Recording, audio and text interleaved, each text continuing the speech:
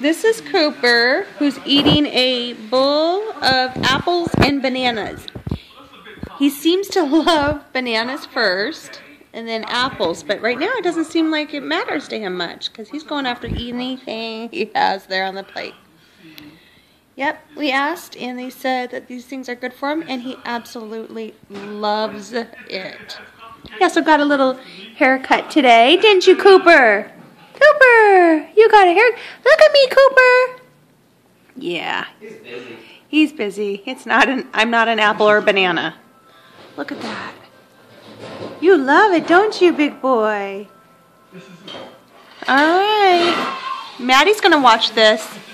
Say hi, Maddie. All right.